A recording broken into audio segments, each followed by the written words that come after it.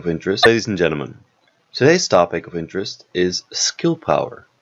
It has changed in the update 1.6, and a lot of people are now running builds that revolve around skill power. So we thought it would be useful to go a bit in depth on how it works.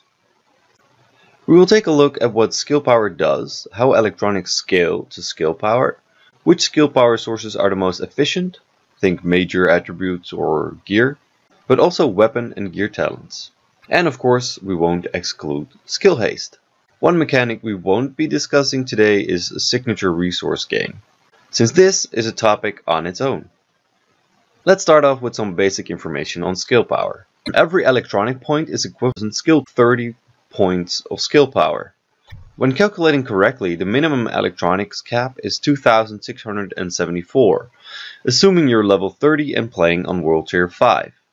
Of course, this translates to just over 80,000 skill power. There are multiple sources of skill power. The first one is of course electronics on your gear. And then there are the prototype mods that also give electronics. Then there is the Tactician's Authority, which both gives 10% increased skill power with a 2-piece bonus and a stacking bonus of 30% with a 4-piece bonus, which is quite interesting if you're looking for a lot of skill power. You can also find some skill power on your major apps, but this is usually just flat skill power, and we'll get to that. Then there's also the weapon talent called Talented, and the last source we could find was the talent Death by Proxy. This is a player talent. The maximum amount of skill power you can obtain from just under 9,000 electronics alone is just under 270,000, but this isn't the skill cap, since there are other sources like gear set bonuses or gear talents, major attributes, weapon talents, and even player talents. The highest amount of skill power is hard to estimate, since there are so many sources. The highest base skill power without weapon and player talents we could come up with was around 425,000. This means you have 3 major attribute rolls of skill power on your gear, 5 prototype mods that have rolled the maximum skill power roll, the backpack talent Inventive, and the gear set bonus of the Tactician Authority. Not the stacking, by the way. But keep in mind that the point of diminishing returns of skill power is at 450,000. Since you will never really reach this, you don't have to worry about reaching this, but even if you were to do so, we wouldn't recommend it. As you most likely will run Tactician Authority, we recommend you cap your skill power at around 350,000. The reason for this is that the stacks from your 4-piece bonus of the Tactician Authority will go to waste if you go further than 350,000. The 30% that the 4-piece bonus will add results in roughly 450,000, meaning you are better off spending those points elsewhere. Another reason we never recommend putting everything into skill power, since you'll be squishy, you can't even play the game. Of course, this is up to you. If you are to do this, do it with a support station and a ballistic shield so you won't die. So, what do you want to choose and what not? Get most of your skill power from electronic rolls on the gear. You want to go for health instead of skill power for the major attributes on the gear and gear mods. Stamina scales worse to toughness than electronics does to skill power. Stamina only has 15 times multiplier, where electronics has 30. Now I wanted to look at the backpack, since there's a lot of dispute on whether you should be using Specialized or not. So let's look at a few of the talents that the backpack has that revolve around skill power. For the backpacks you can choose between Specialized, Inventive, and Technical, since this only procs when your signature skill is active. A lot of people are using Specialized, but we have found that Inventive is a lot better, especially for skill power focus builds. The increase of Inventive crushes Specialized, but you probably will say that Inventive is only active when you are at full health, which is true, but you can easily maintain this if you run a vigorous chest piece, and a dedicated healer on your team will do the trick. Now let's demonstrate how Specialized works to show you why it's not worth it. In an ideal build, you would have the maximum amount of firearms to benefit the most from Specialized, which is 9,502, and the minimum toughness, which is 2,674. When adding these together, you get 12,175, and then multiply this by 2 since it's a 200% increase, and you will get an increase of 24,352, which is a lot of skill power. Adding this to the base skill power of 8,220, and you'll end up with about 105,000 skill power.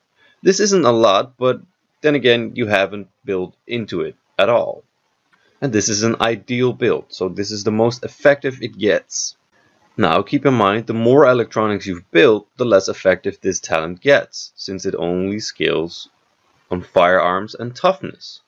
On the other hand, you have Inventive, which is very nice for any electronics and skill power focused build. If you have the 15% bonus on top of the minimum electronics, it results in even less.